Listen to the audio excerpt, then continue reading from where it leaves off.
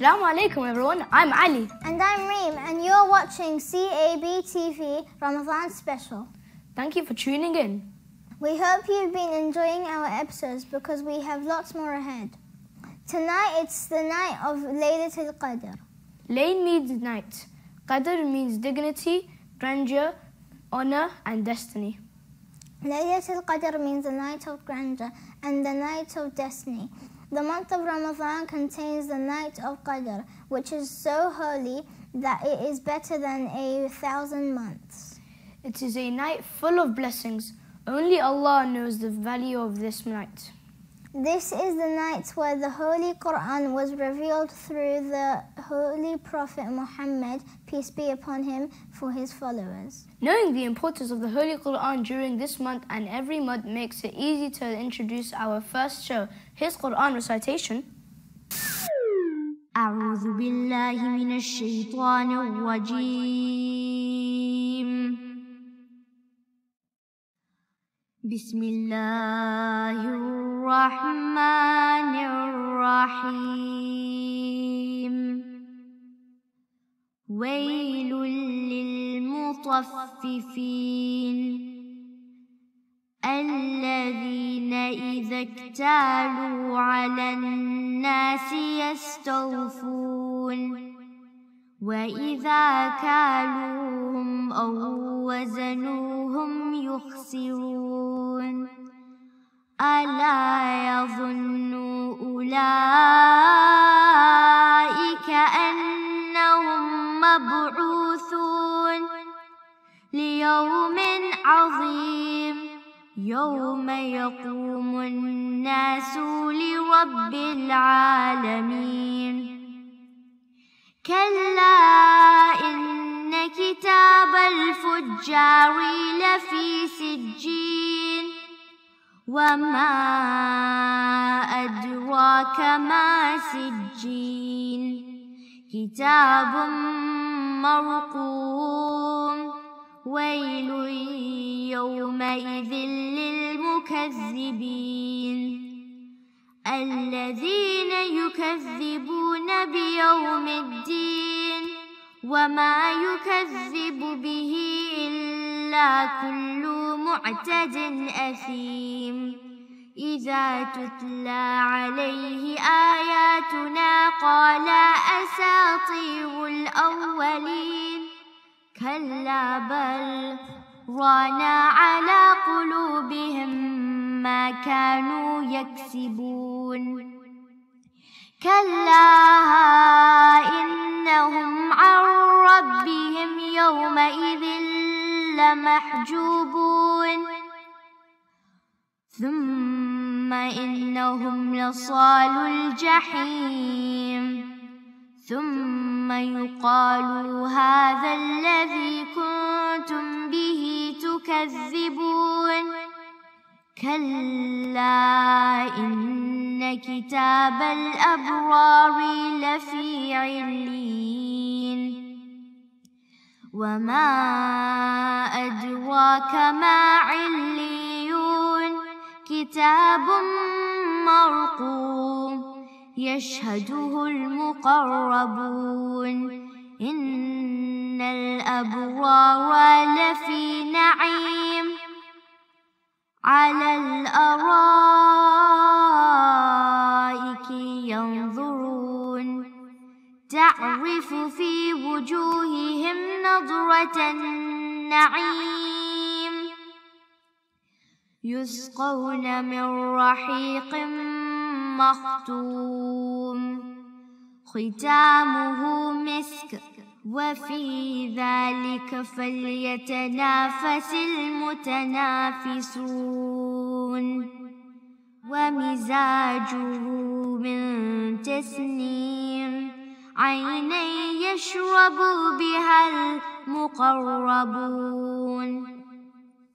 إن الذين أجرموا كانوا من الذين آمنوا يضحكون. وإذا مروا بهم يتغامزون. وإذا انقلبوا إلى أهلهم انقلبوا فكهين وإذا رأوهم قالوا إن هؤلاء لضالون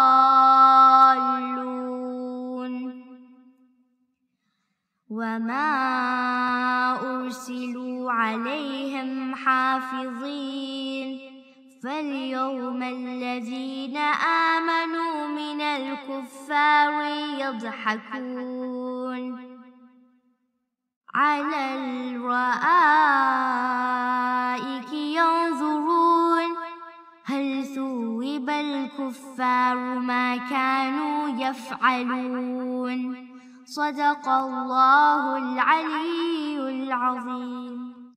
رمضان يا خير الشهور فيك المحبة بلا شرور فيك السنة فيك الضياء رمضان يا خير الشهور.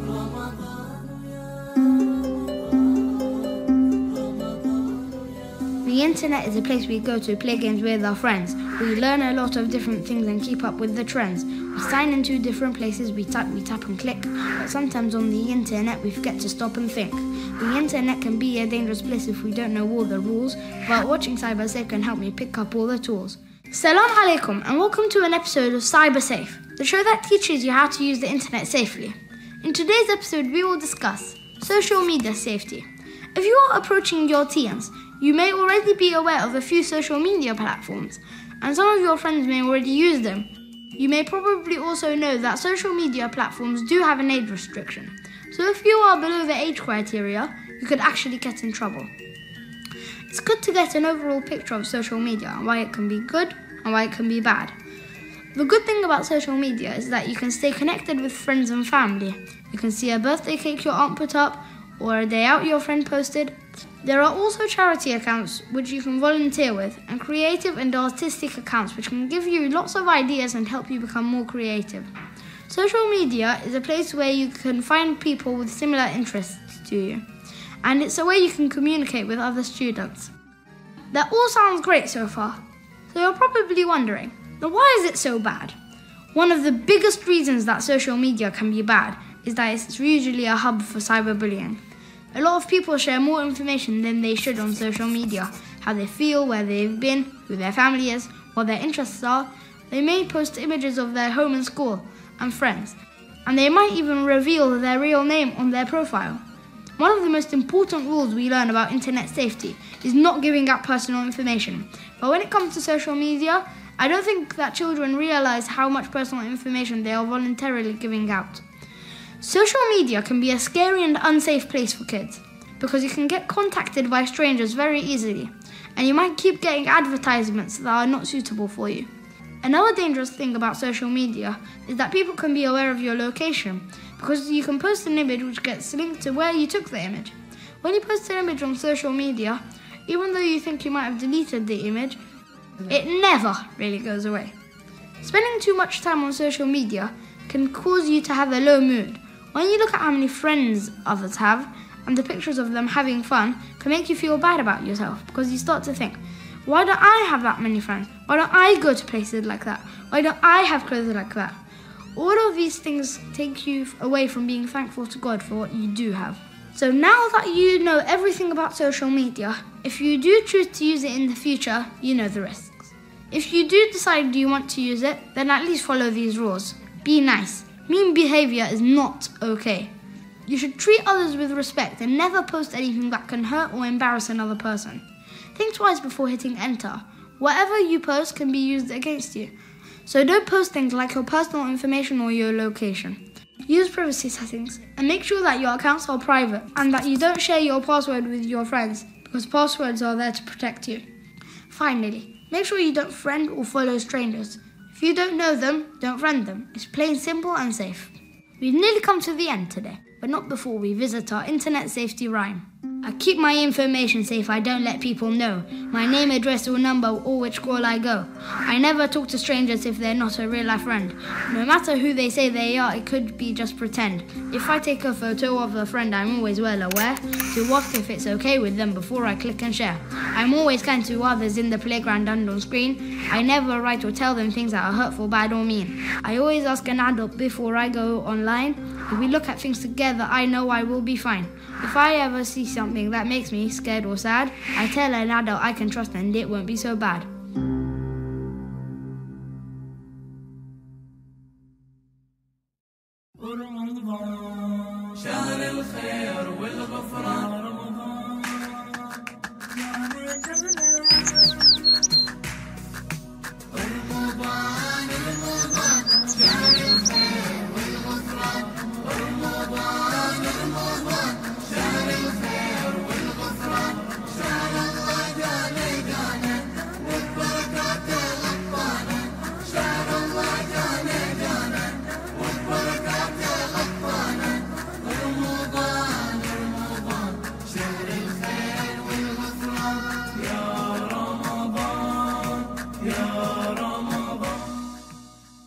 In the hadith by our beloved first Imam, Imam Ali, peace be upon him, he says, the most complete gift of God is a life based on knowledge. Here's our next show, Nahj al-Balagha.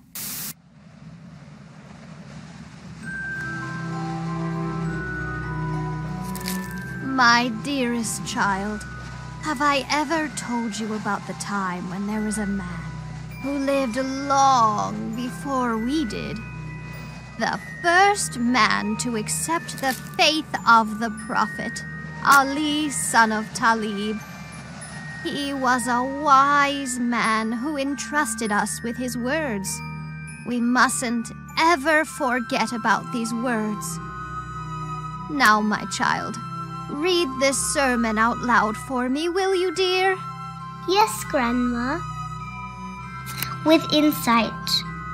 One who sees with his heart and acts with insight, thinks before doing anything whether his action would be to his benefit or harm. If it is good for him, he performs it, but if it is harmful, he stops from doing it. Oh, that was lovely. That was lovely to hear, my little one. Now let's close this book and keep it in a safe place before we go to sleep. Where shall I put it? Put it on that shelf, dear. The one over here? Yes, right over there, next to the red book. Here? Aha, that's the one.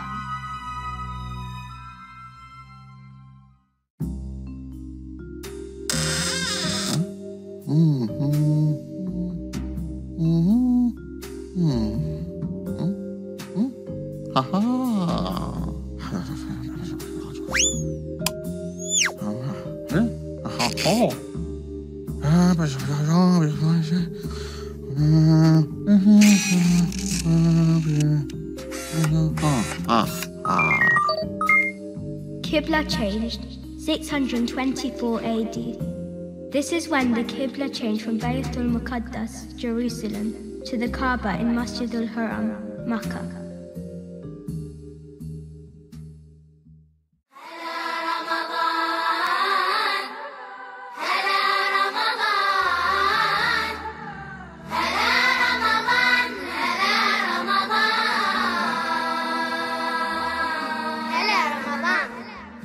Pray 5 times a day towards to Kaaba.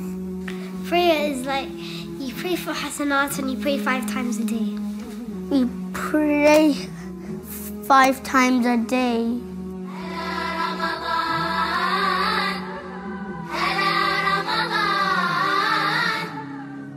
It is the second pillar of Islam.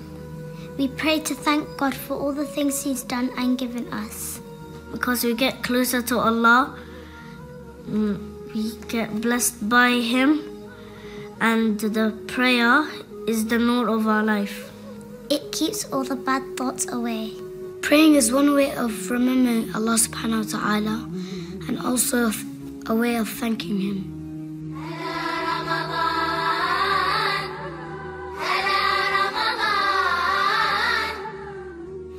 help us in all our emotions, whether we are happy or sad. We will always feel a sense of being looked after when we pray. Prayer helps us to gain closeness to Allah and get more sawab. For me, it's a sense of peace when I'm talking to Allah.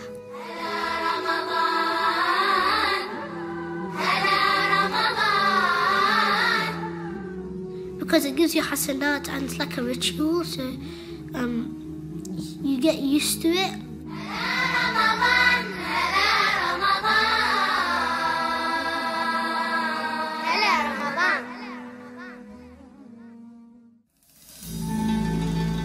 We often think that people from 1,000 years ago were living in the Dark Ages.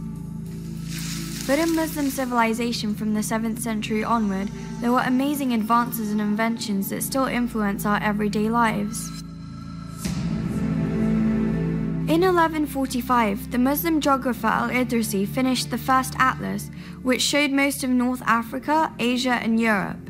This was about 100 years before Marco Polo wrote about his travels to China and back.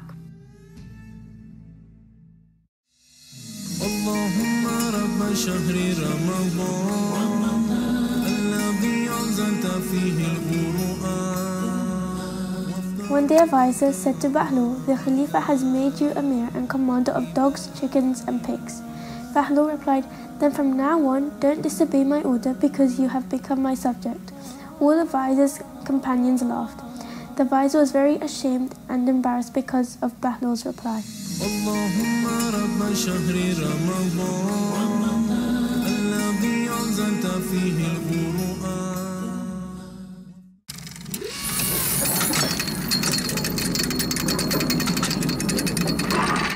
Assalamu alaikum everyone and welcome back to the Rhyming Factory. Now, my mum always said that sharing is good, sharing is caring, so that's why I want to let you in on another poem that my good friend showed me. It goes a bit like this. Now, before I start, you need to know the rules, so I'm going to recite the poem and you need to guess what the poem is about. Does everyone understand? Perfect! When we're sad, or when we're mad, there is someone brightly clad who says, "Be glad." When we're happy, this is what we do. Our teeth people see. They shine right through. The Prophet did this. We never want to miss. This acts like a witness in a moment of happiness. Remember to do this all day, even when you talk and say, "This is free, you don't have to pay." Everything is better this way. What am I? Have you guessed it?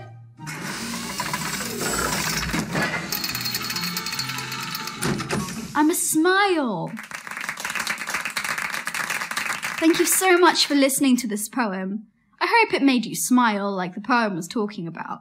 See you next time on the Rhyming Factory. Assalamu alaikum.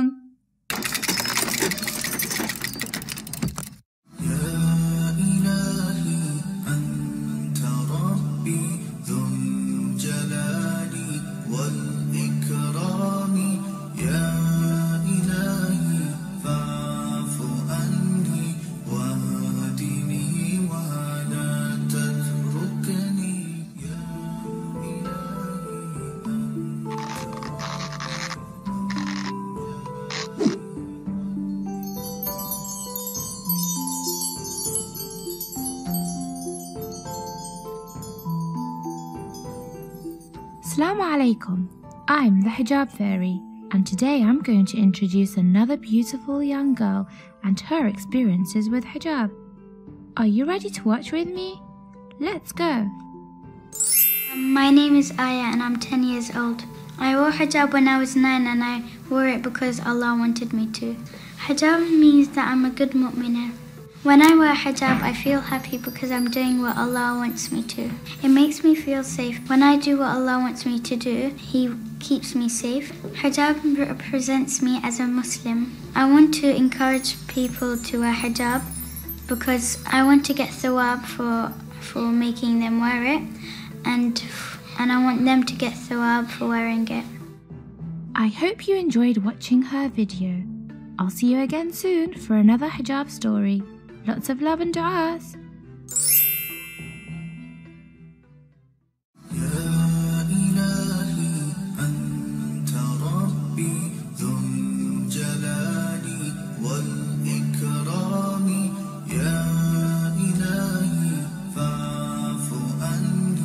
All praise be to Allah, whose door is never closed. That's a line from Dua al-Iftitah by the Imam of our time, Imam Mahdi, peace be upon him. Don't go anywhere for our next show.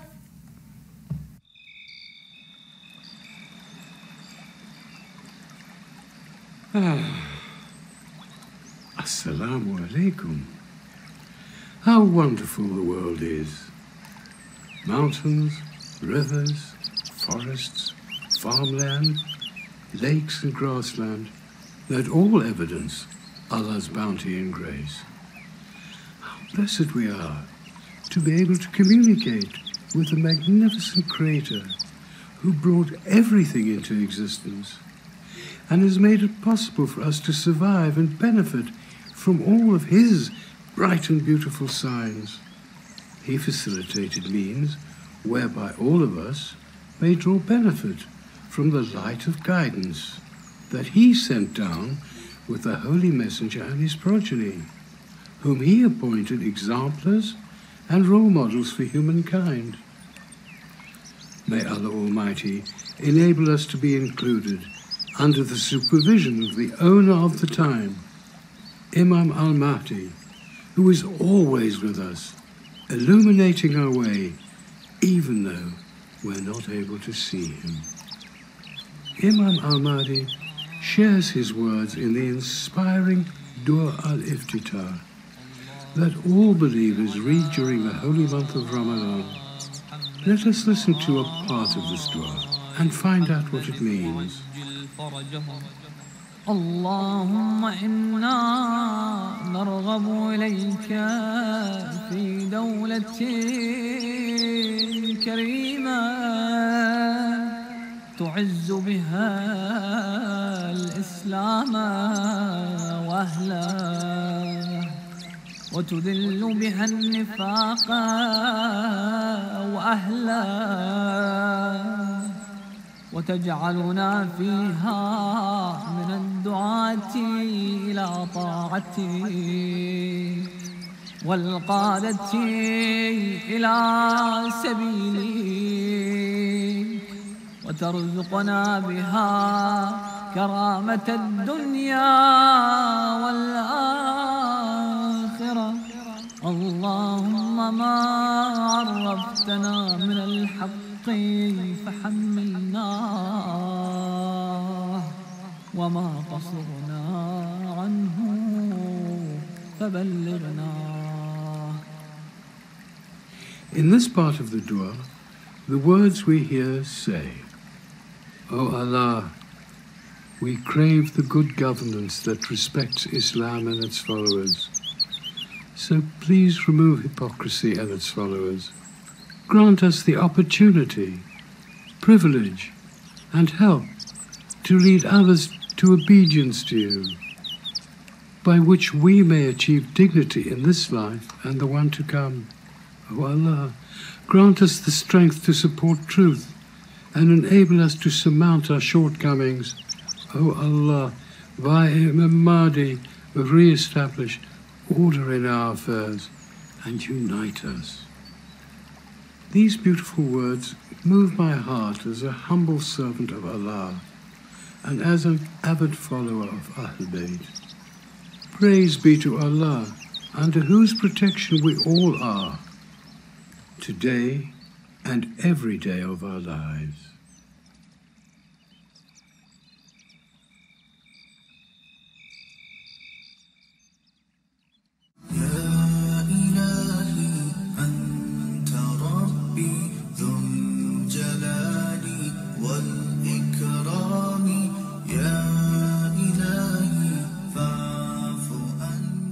It's now time to recite our daily dua. He's up in the clouds.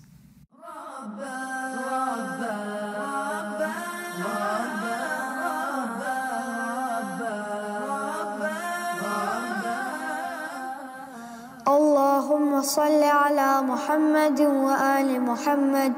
بسم الله الرحمن الرحيم. اللهم افتح لي فيه أبواب فضلك وأنزل علي فيه بركاتك ووفقني فيه لموجبات مرضاتك وأسكني فيه بحبهة جنتك يا مجيب دعوة المضطرين.